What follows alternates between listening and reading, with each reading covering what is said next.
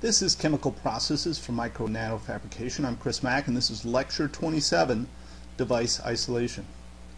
Our reading will be the first three sections of Chapter 15 of our textbook by Campbell. This is a little different than some of the other recent lectures. Instead of talking about some of the unit processes used in chip making, and I'll talk about how and why those unit processes are used to accomplish a specific task, in this case, isolating devices. Why do we need device isolation? Well, we are building transistors in a silicon substrate, and we'll put two transistors next to each other. Well, what's in between those two transistors that we have just built? A silicon wafer. In this case, on the picture shown here, a p-doped silicon substrate. Well, silicon wafer conducts, and it has electrical properties, and if we have two transistors very close to each other, they might interact with each other in ways that we did not intend. So we need to isolate somehow one transistor from the other so that they can both behave independently when we apply signals and voltages, etc. Let's take a look at this example. This is a CMOS example. We've seen it before in our lecture on an overview of CMOS process flow. Here we have an NMOS transistor, an N-channel transistor. This is the gate in the gray. We have the N plus source and drain regions in a P substrate. If we apply a voltage across the source to the drain, it will conduct depending on the voltage in the gate. If I apply the right voltage on the gate, I open up an N-channel and we get the flow of current. Over here I have a PMOS device. I build an N-well, then I use P plus source and drain regions, the same gate above an oxide over the N-well, and if I apply the right voltage above the threshold voltage here, I will create a P channel between them. But what I don't want is for this device to talk to this device when they're both operating independently. So the device isolation is to prevent that. How could these devices talk to each other?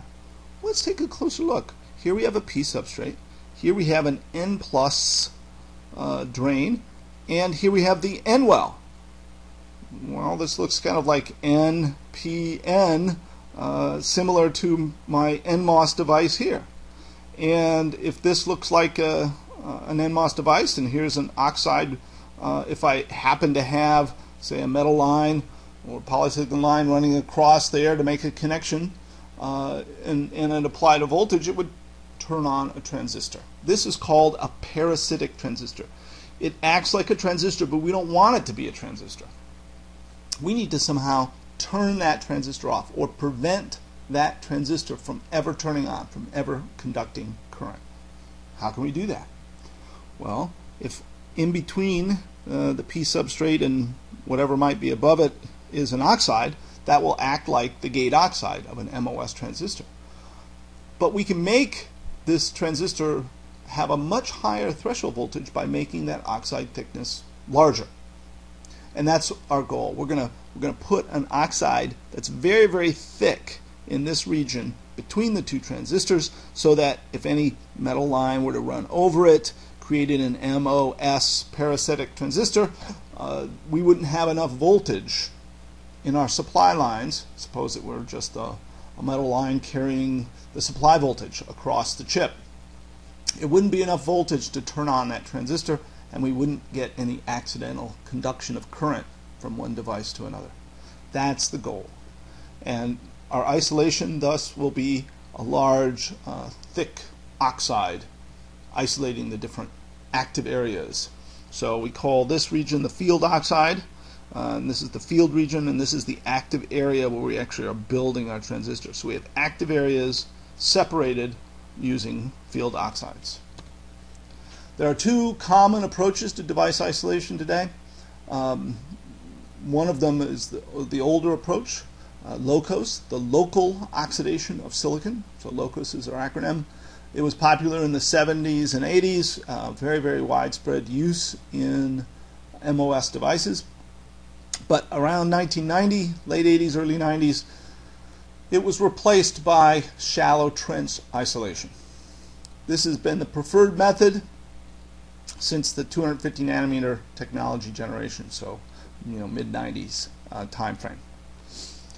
Now, both are still in use today, LOCOS for older devices, but mainly we're going to study LOCOS for its historical significance and to point out the differences between a LOCOS system and an STI isolation system.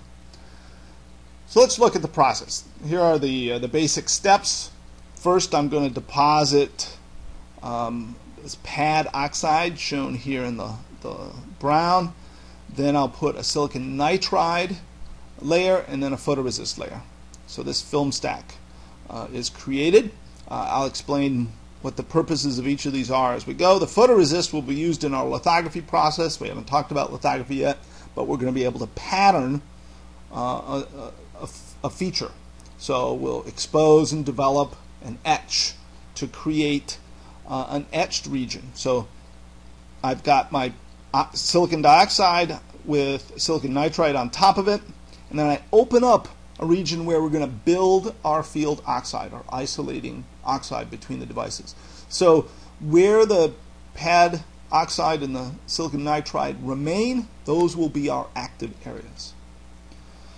So what I'm doing with the nitride is covering up the portion of the silicon wafer where I do not want oxidation to occur. So my next step, shown here in step 5, is thermal oxidation.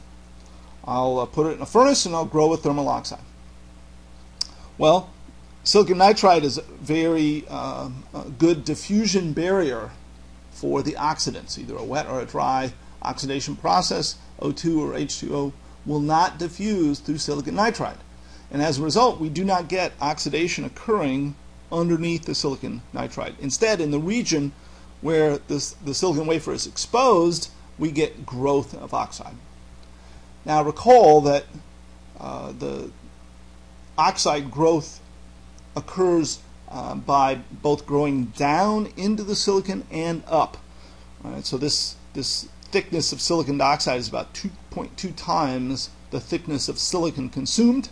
So the interface moves down, and with the wafer, and the interface with the air moves up, and we form our field oxide in this region.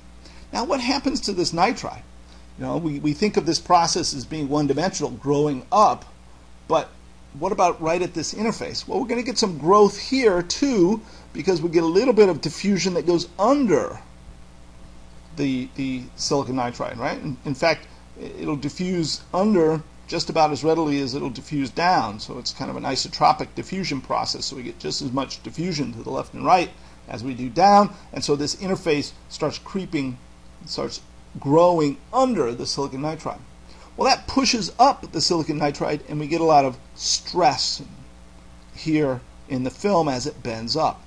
That's what this pad oxide was for. Remember, we first applied a pad oxide, and that's just the name of it. It's just silicon dioxide. We just call it a pad oxide because it acts as a pad for the silicon nitride, and it helps to relieve the stress. So we get much less stress at this interface region than we would have if we didn't have this thin silicon dioxide layer underneath it. It's maybe 100 nanometers thick versus a 3 to 500 nanometer thick silicon nitride. Then we strip off the silicon nitride and we're left with this structure. This is our final field oxide. That's what we call this region, and it's our device isolation layer. Let's look at some of the properties of this LOCOS process. First of all, we have this encroaching shape that sneaks in underneath the nitride. Because of its characteristic shape, we call it a bird's beak. Well, it just looks like the beak of a bird, so we call it a bird's beak phenomenon. And you see that it grows underneath the nitride to about the same thickness as the field oxide itself, same distance as the thickness of the field oxide. This is a problem. To get good isolation, we want thick oxides, but every time we make the oxide thicker, the bird's beak grows. And as a result, we lose valuable area. So this region where the bird's beak exists is not good for anything. It's not good at isolating one device from another, and we can't use that region for actually building a device. It's wasted space. Space on a silicon wafer is very valuable. It's valuable real estate, and this low-cost process results in bird's beaks on either side of the field oxide that is wasted space. Let me also mention that we'll often do an implant into the silicon dioxide just before we grow this field oxide. So you recall that we have an opening in our silicon nitride layer, and we can implant to create a higher doping in this region. The purpose of that is to make it harder to turn on this transistor. So now we're adjusting the doping level to get a higher V threshold, a turn on voltage for the parasitic transistor. Then we have the thick oxide. Both of these things combined help to make the turn on voltage large. We want V threshold to be maybe twice the supply voltage. So again, the supply voltage will be the highest voltage anywhere in the circuit. And if the threshold voltage is twice the supply voltage, it's very, very unlikely that we'll be able to turn this transistor on, and we won't get any leakage of current between our devices. Well, that's the basic low-cost process. Let's look at STI, shallow trench isolation. We call it shallow trench because there's also deep trench isolation processes, which are sometimes used, but are not as popular as these shallow trenches. Shallow and deep is a relative term, but we do have this deep trench isolation process as well. So what do we do here? We start the process in a very similar way to low-cost. We have a pad oxide here with silicon nitride on top of it and photoresist, and we pattern the photoresist. But now, instead of just etching through the nitride and the pad ox, I'm going to etch a trench down into the silicon wafer.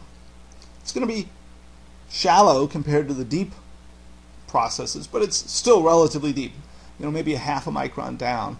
And in a modern process, this width is much smaller than the depth, so the aspect ratio is high. We'll strip the resist, step 3, and actually do just a little bit of undercut of the silicon nitride. All right, I'll explain why we're doing that in just a moment. So we do this little undercut. Then we're going to do a small thermal oxidation. This thermal oxidation creates what we call a liner oxide. It's very thin. It's just enough to relieve the stress on the silicon sidewalls when we do our next step. So this is all silicon oxide here, thermal oxide, very dense. And because we did this little undercut before, the result is a rounding of the corners up at the top of the silicon dioxide interface. This rounding is going to be very important for getting good device characteristics when we build our devices. Then we're going to fill up this trench with silicon dioxide. Now we can't grow the silicon dioxide. Instead, we need to deposit it with a CVD process. And this is why we needed this liner oxide. Without the liner oxide, we get all kinds of defects. As we fill this up, we will generate stress between the silicon and the silicon dioxide, and the result will be defects in the silicon, which will affect the device performance. Remember, this is isolating between two transistors, one on the right and one on the left. And so this is the area where we're actually going to be building our transistors. Well, we deposit the silicon dioxide everywhere on the wafer. It has to fill up these trenches, but then it will cover up over the top of our nitride as well. Our next step is CMP, chemical mechanical polishing. We're going to talk about that in just a couple of lectures, but suffice it to say, I'm going to use a polishing pad that polishes down the oxide, just kind of grinds it off. Don't tell a CMP person that you're grinding. We never grind, we're always polishing. It's much more refined. So we polish off this oxide until it hits the silicon nitride, and that acts as a polish stop, and we'll stop there. When we're done with our CMP, we'll strip the nitride, and we're left with the structure that looks like this. We see a trench between two active areas that is filled with silicon dioxide. As we saw with the low-cost process, we'll probably do an implant step right about here, step 3, before we either before or after our liner oxide deposition. We'll do an implant to change the threshold voltage of whatever parasitic MOS transistor will be formed in this isolation region. So the advantages of the STI process, well, it's the dominant isolation approach today because it uses less area. This allows for greater transistor density. Packing more transistors in a given area on the wafer lowers the cost of each chip, and that's very valuable. As we scale down to smaller and smaller dimensions, we can keep the trench depth fairly large, even though we call it shallow trench isolation, relative to the width of the trench. This depth is quite large, so we can keep decreasing the trench width as we scale our processes to smaller and smaller dimensions, keeping the depth of the trench relatively large so that we continue to get good isolation. This is not easy to do. What does it require? Well, first we have to have a good etch process that can perform a deep etch. Deep in the sense that the aspect ratio, the width is small compared to how deep it is. And that's hard to do from an etch perspective. Also, we have to be able to fill this up well with an oxide and get a good quality oxide film. As we've seen, CVD oxide is not as dense as thermal oxide, but still it has to be sufficient quality to serve as a good insulator. And finally, we have to develop a CMP process. So all of these new processes had to be developed in order to make STI practical. And that's been true of a lot of the advances in semiconductor device structures over the last 50 years. We have to have advances in processing technology to be able to enable these new structures that we want to build. So, what have we learned about device isolation? You should be able to quickly and easily answer these questions. If not, go back and review the material. Why is device isolation needed? What are the two most common device isolation processes? And finally, why is STI the more common today? All right, so I gave you one of the answers to the previous question, STI. Anyways, this is a section on isolating the devices. We've seen the use of other process steps that we've described before, things like CVD, thermal growth, but we've also seen some process steps we haven't talked about yet, and we'll get to those. Lithography, etch, CMP. As you can see, it takes a lot of individual steps to create even a relatively simple structure like a trench isolation. Next time we're going to talk about some other important structures that we're going to use to build our devices, interconnections, wires that connect up one transistor to another. Till then.